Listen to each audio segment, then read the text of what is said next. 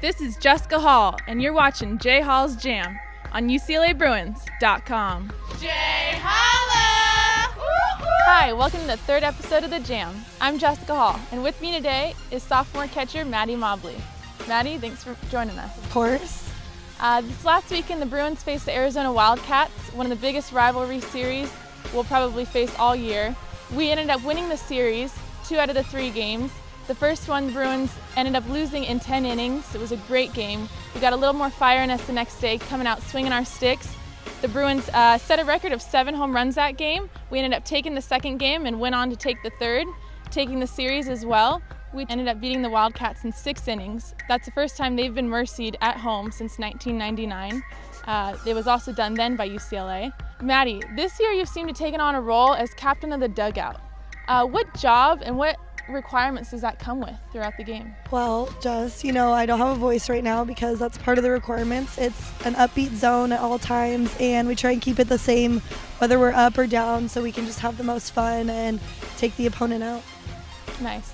Yeah, we seem to have a lot of fun in that dugout. This weekend was a high-energy weekend. I think we wanted it a little bit more for multiple reasons.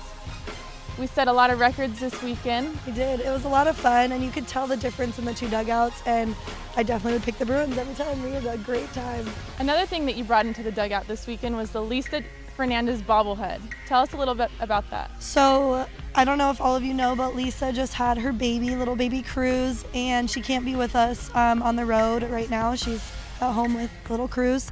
So what we did is we brought Lisa with us, and she has a little bobblehead that we hold for good luck. She's always with us. She sees it, and I guess they really like to talk about it on TV. So Lisa's causing quite a stir, and she's not even in Tucson with us. Yep, she definitely made a debut on ESPN still. We are coming up on our senior weekend. We open with Oregon. We have 2 seniors, Devin Linval and BB Bates, that we will be announcing and honoring this weekend. We'll definitely come out playing for them, dedicating the weekend to them and just everything that they've accomplished. I think this weekend's gonna be really interesting for Devin because her sister is the catcher on Oregon, so it's probably gonna mean a little more to have senior weekend at home with her sister on the other team. Right.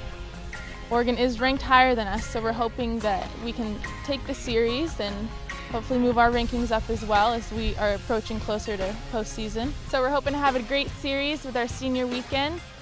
Join us next week for more information on that at UCLABruins.com.